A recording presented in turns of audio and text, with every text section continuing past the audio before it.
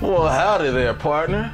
This is E-Man from E-Man's Movie Reviews, and today we're gonna review The Harder They Fall. Reach for the sky.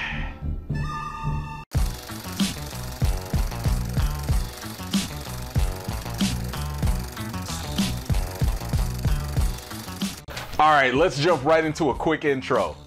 Gunning for revenge, outlaw Nat Love saddles up with his gang to take down enemy Rufus Buck, a ruthless crime boss who just got sprung from prison. Alright, enough of that, let's jump right into the good. The good.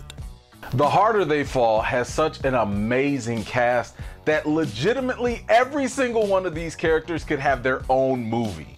Jonathan Majors was exceptional in his portrayal as Nat Love. He's the perfect leading man and he nails the revenge story motif with ease. Best of all, this film gives Majors an opportunity to show off just a glimpse of his range as an actor, where he can go from humorous to action star to emotional drama at the drop of a dime. Next to him, Idris Elba is sensational as the primary villain in the story. I loved how he demonstrated his no-nonsense demeanor throughout the film. You could feel the terror that he imposed on everyone around him, thus amplifying the threatening impact his character possessed. He was aided by some other great supporting co-stars too. Regina King is a gem, and she also made her character of Trudy Smith into a force to be reckoned with. I think the most intriguing character in this movie had to have come from LaKeith Stanfield. His role as Cherokee Bill garnered a love-hate connection for me.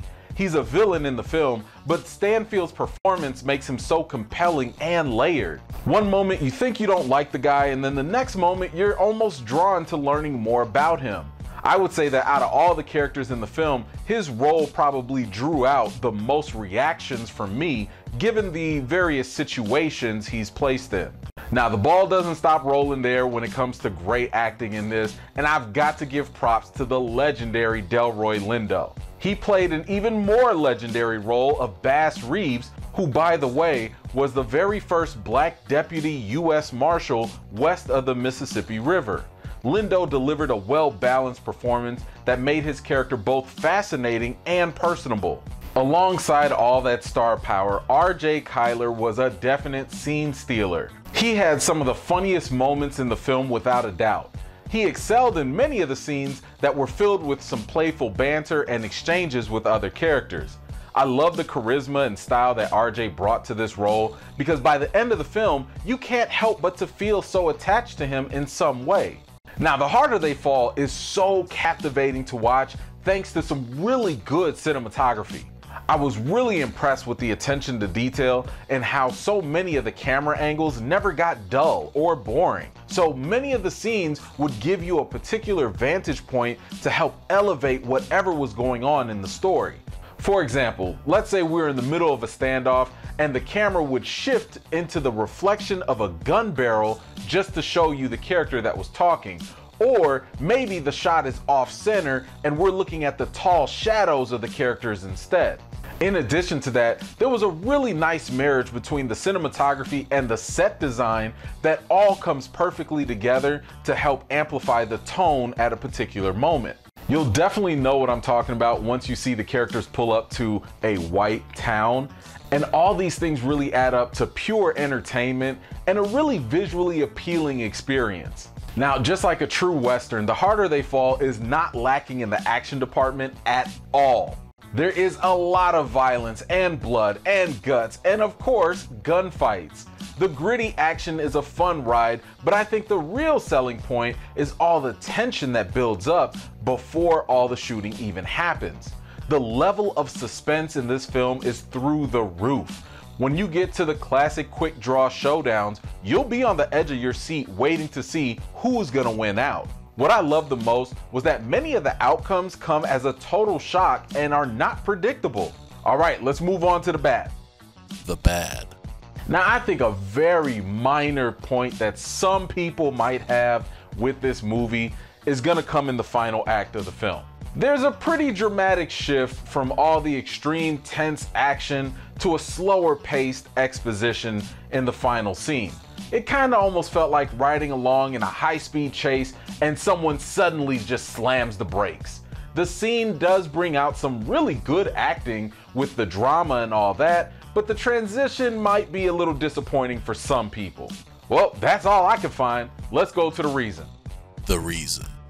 The Harder They Fall is an instant classic that blends humor, drama, and violence into a blaxploitation western. To date, this was easily one of the best films of the year. I had a blast watching it, and it only left me wanting to see much more.